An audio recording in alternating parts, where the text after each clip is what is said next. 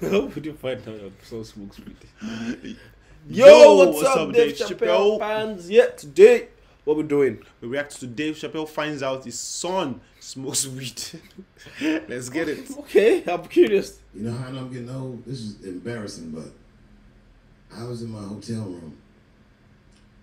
I'm not gonna lie, I was jerking off, like, and I was like really sweating it out. And this is when I knew I was old.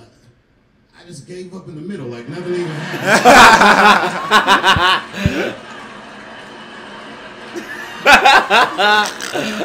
I'm loving that. I don't like looking at my dick anymore.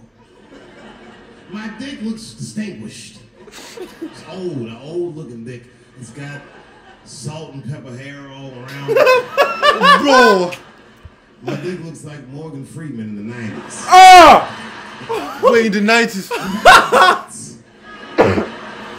Without the dots. My dick narrates. Dave pulled me out and started jerking me around. Not with the same vigors when he was young. He and I both knew nothing was coming out. What are you talking about? I see my age in my children. I came home from the road. This is not long ago. I've been gone for, if you can picture, I was gone for weeks and weeks. And when I came back, nobody was home.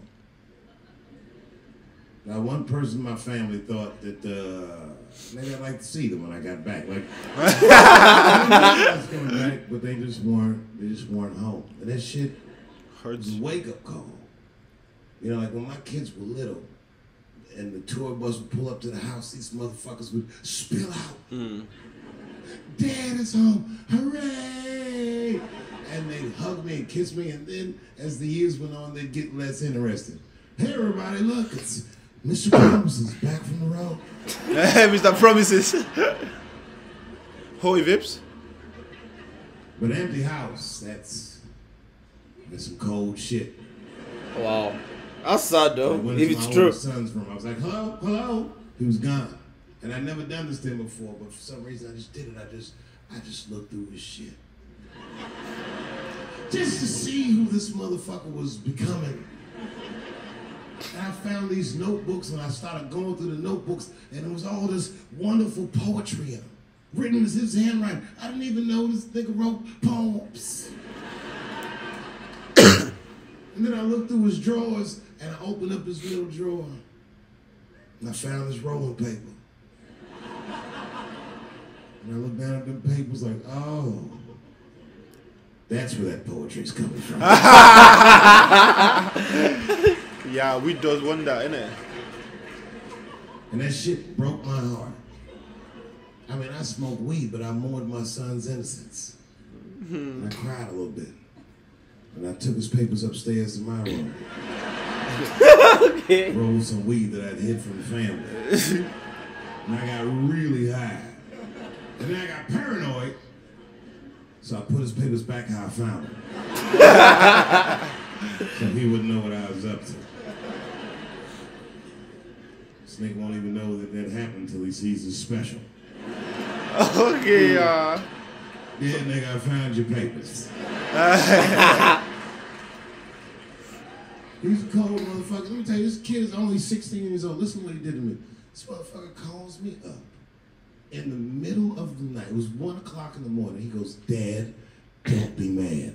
I knew something was terribly wrong.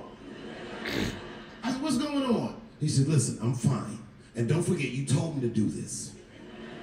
I'm at a party, and my designated driver had too much to drink. And me and my friends need you to come pick us up. I said, Jesus Christ, it's 1 o'clock in the morning, nigga. I am shit-faced.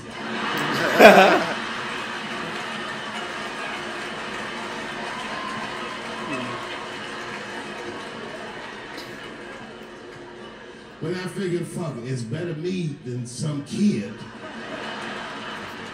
I might as well roll the dice and go pick my nigga up. I said, I'm coming to get you.